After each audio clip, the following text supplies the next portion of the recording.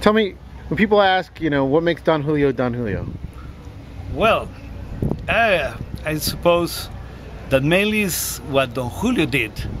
Don Julio Gonzalez did at the beginning, was to find the perfect way to do the things. We planted with a different way. We select by hand the agave. We let that the agave work to the real ripe. And each step we tried to make it as Don Julio did it a long time ago.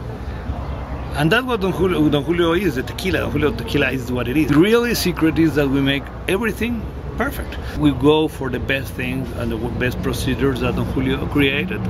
And that is what it is. At the end, he found great aromas and great flavors, and our challenge is to maintain it. But when you think about the flavor profile of Don Julio, and you're tasting something, what keys you into it's Don Julio versus it's not Don Julio? Don Julio is a tequila that is in Dos Altos.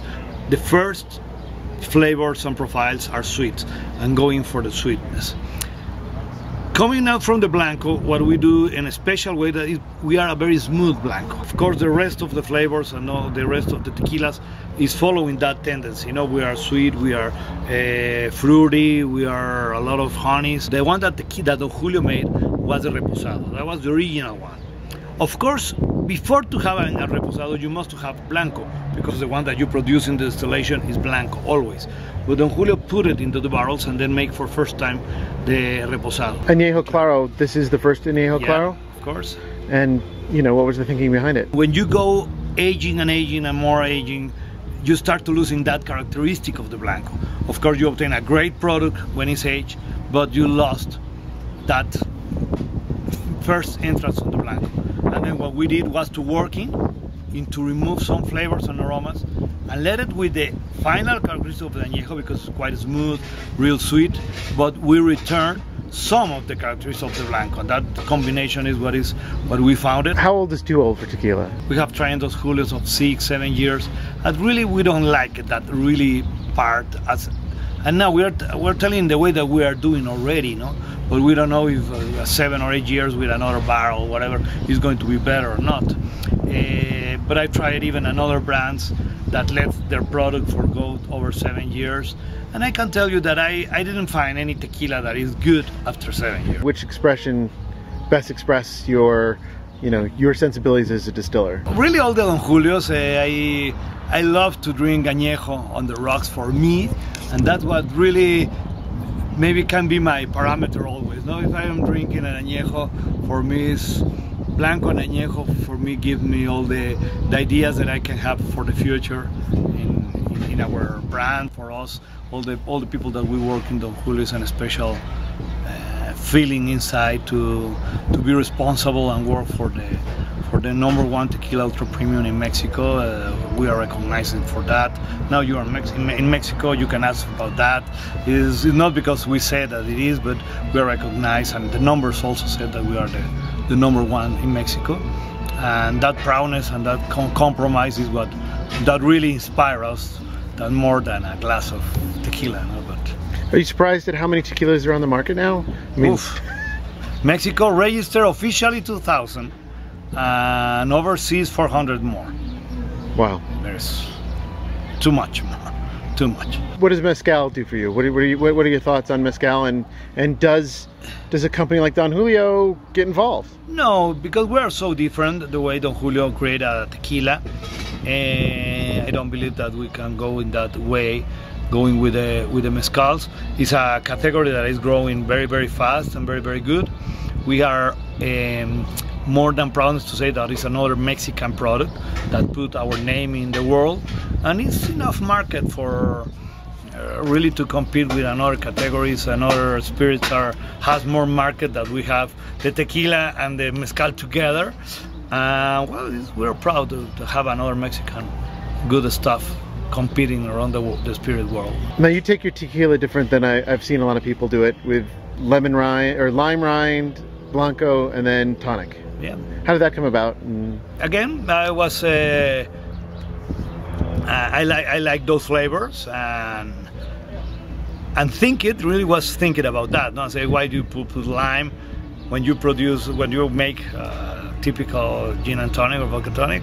Always you do ice, the spirit, tonic, and at the end is the twist, no, like a garnish, and then you have that little smell of lime because you have it at the top of the.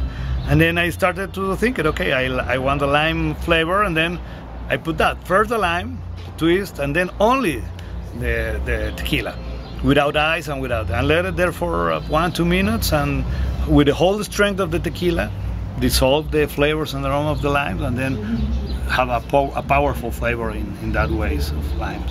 Do you think it's a way of looking at tequila differently than, you know, tequila's been placed? Tequila always seems to be placed with, you know, lime juice, or, you know, shaken up in a margarita, or with, you know, in a paloma. And do you think there's a spot for tequila in the more kind of a more sophisticated drink? Yes, I agree with that. I'm more than pretty sure that is there in many events that we are having in the United States and even around the world. Even the whole mixology world is growing and growing all the time. And well, the tequila has that beautiful thing that doesn't have the other spirit that we have at the Blanco and Reposado, Añejo, you know, a big range in one spirit. Any other one has it. No? Now there you can find some whiskey that start to be a white whiskeys, okay, because trying to compete with that, with the white spirits. And we have from the beginning of the mixing compound as Blanco, going to the extra ages that you can compare with the cognacs and brandy and single malts.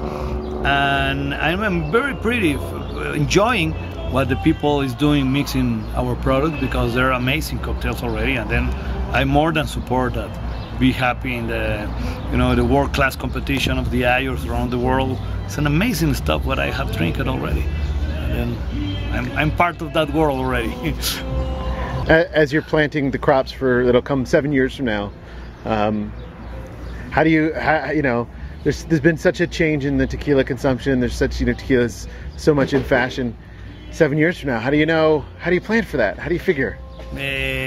Guessing, sometimes guessing, challenging, and preventing, of course, sale. A lot of sales projections, and waiting, of course, that growth of the market and growth of the sales. And then each year we suffer really to calculate and estimate what's going on, but each year we're planting more and more than the last years.